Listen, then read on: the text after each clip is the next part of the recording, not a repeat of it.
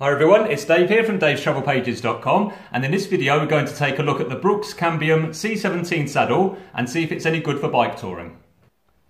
So this is the Brooks Cambium C17 saddle. It's made from a natural vulcanised rubber and organic cotton canvas, and it's supposed to be waterproof, maintenance free, built for a lifetime and ready to ride, and immediately comfortable. Basically there's no breaking in period like there is with the leather saddles. Now this leads me to a thought. Is this basically the vegan equivalent of the famous Brooks B17 leather saddle? Well, let's take a closer look and find out. So before I go on with the review, I should say that this is a saddle that I've actually used. I used it on my last bike tour here in Greece, and it was about a 600 or 700 kilometre cycle ride.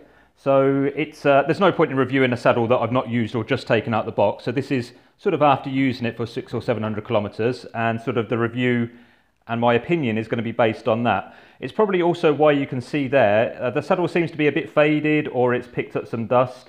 From far back it doesn't really look like it's picked anything up, but when you get a bit closer you can see it. I don't think it means anything. As I said, it's made of canvas, so I mean it's what you expect really.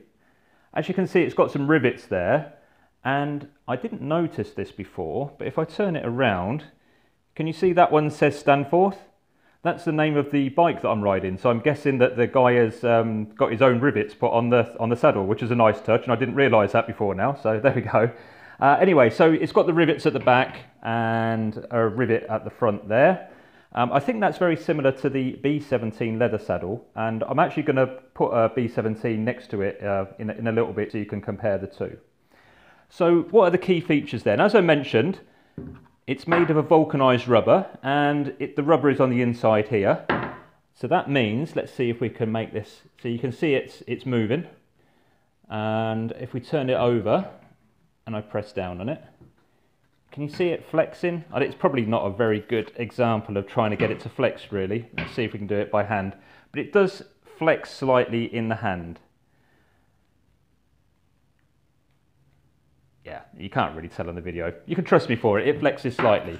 Now the thing with that is, I believe it kind of flexes as you're sitting on it. So I'm not sure if this would, if you're a rider who's a slightly heavier, and maybe I'm a rider that's slightly heavier, maybe you're going to have a different experience than if you're a lighter rider, for example.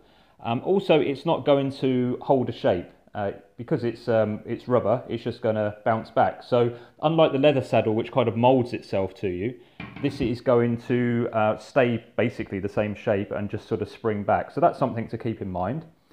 What else can we say about it? Yeah, the surface is kind of a little bit rough. I think that would be quite good actually if you were going to commute with it as well.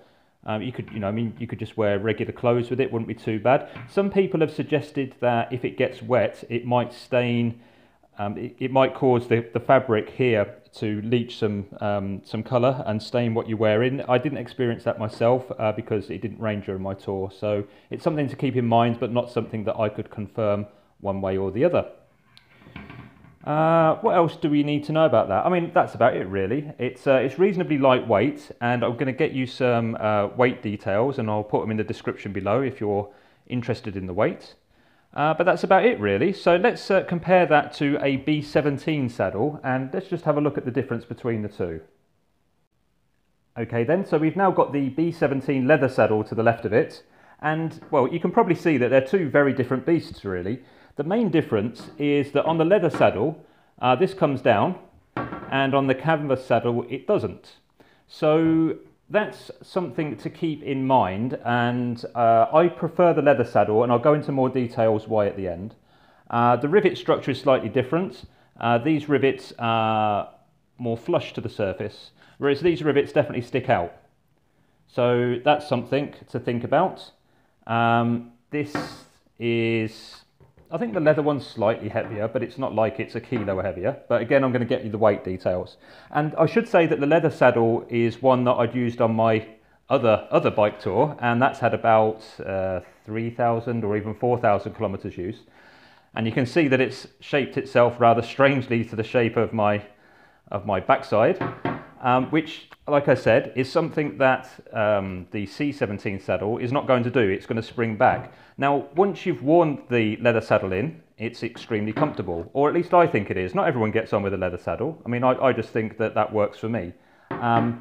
Now on the tour that I did, I just couldn't get comfortable on the C17 saddle. It didn't matter what I tried. I had it spirit level straight, I had it tilted forward, I had it tilted back. I just couldn't get comfortable, and I don't really know why. I don't know if it was because of this extra side bit that's missing here. I don't know if that added, if that's more comfortable for me personally. It didn't seem to flex too much for me, so maybe I'm at a weight where the flexing is negated, perhaps. I don't know. I'm about 83 kilos, I think, when I went on the tour. But yeah, it just didn't seem very comfortable for me. Whereas the B17 saddle, although it looks uncomfortable, I mean, it looks like a piece of wood to be fair, but it's so comfortable once you've worn it in. So yeah, so the C17, it was nice to try out, but it wasn't for me. So who is the C17 for then? Well, I think if you were a road cyclist and you were transitioning to bike touring, I think you'd probably sit on this saddle and go, wow, this is incredible, especially if you'd never tried a leather saddle before. If you have sort of like an ethical concern about using leather, obviously this is going to be a much better saddle, the C17, which is why I called it the vegan choice. And I don't mean that disparagingly, I mean it kind of is a vegan choice, isn't it really? So who else would use it? That would be about it really. I mean, the other people that would use it would be those that have used the leather saddle before, were unhappy with it, but now want to test out another saddle. So maybe this is another option. I mean, this saddle is still miles better than any gel saddle you're going to get. It's probably, it's probably better than almost every other saddle out there on the market, except for, of course, a good leather saddle, which is what Brooks are famous for. So I think Brooks have, it must be very difficult being a company that has this one incredible product that is just, 100 years old and stands the test of time. But you need to be innovative. And once you've bought a Brooks saddle, you're not going to buy another one for like 20 years. I was speaking to somebody on the YouTube channel the other day, and he said that he had a Brooks saddle that he's been using for 20 years. He just looks after it, and it lasts. Would the Canvas C17 last 20 years? I don't think so. I really don't think so. I saw another guy's YouTube video and there was some fraying at the front here. I'm not entirely sure what he'd been doing with it, but this had been frayed. Like how a pair of jeans can fray at the bottom, and this had all come out. You can probably find it on YouTube if you look for it. I can't remember the guy's name actually, so I can't link to the YouTube channel. But yeah, so that's something to keep in mind. I just don't think that this would have the same kind of lifespan as the leather saddle. I think that's it. I think that's all I can say as a review. I think it's a nice saddle. It looks nice. I think it would appeal to road cyclists transitioning to bike touring. It would appeal to people that don't want to use a leather saddle. It wasn't for me. I didn't find it comfortable. And that's all I've got to say. I hope you like the review. It's one of those things where anything you review really is your own personal sort of take on it and your own personal experience, and that was mine. So if you like the video, thumbs up, subscribe to the channel, and I'll catch you next time. Cheers for now.